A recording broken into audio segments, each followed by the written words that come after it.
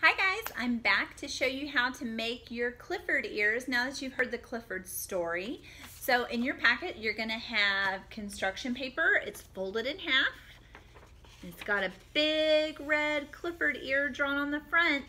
And you're also going to need this big long strip. We call these sentence strips because when you get older you're going to be able to write sentences on those lines. But right now what we're going to use it for is a headband. So the first thing that you need to do, you're going to need scissors.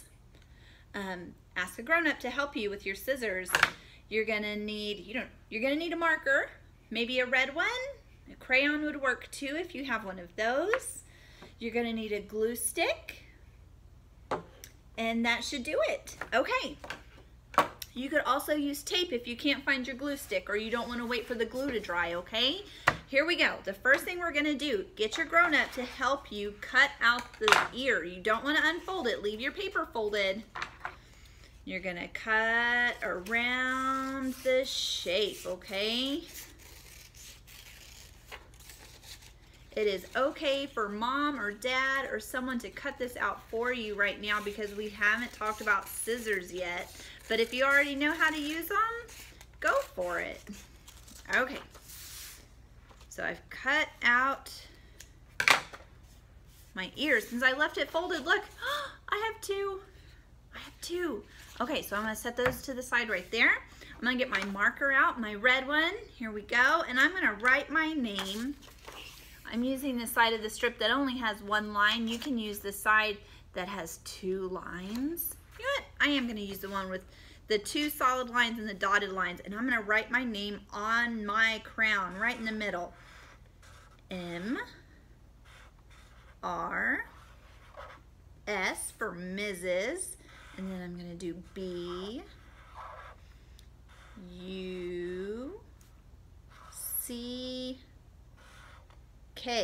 because my name is Mrs. Buck. You're gonna write your name.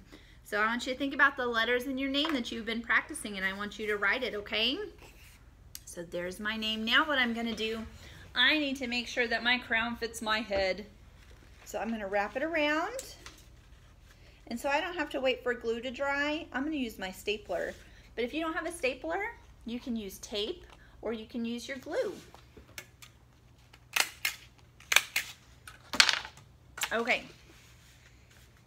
It fits. There we go. So my next step, I'm going to take an ear and I want to put it on this side. Let's take this off my head. I'm going to take my ear and I'm going to take my glue stick, okay? You can use tape if you want to use tape. I'm going to take my glue stick and look, I have a flat side and a round side, and I want to put glue just at the top of the flat side. Here we go. Ooh, I used a lot because I really want it to stick, okay? So I'm going to put one ear on one side. There it is. I'm going to turn it upside down so it can sit there and wait for me. And then I'm going to take my other ear and I'm going to put glue at the top on the flat side or the round side? The flat side. Good job. Okay. Glue on the flat side. Now what you're going to do, you're just going to stick it on the other side of your crown.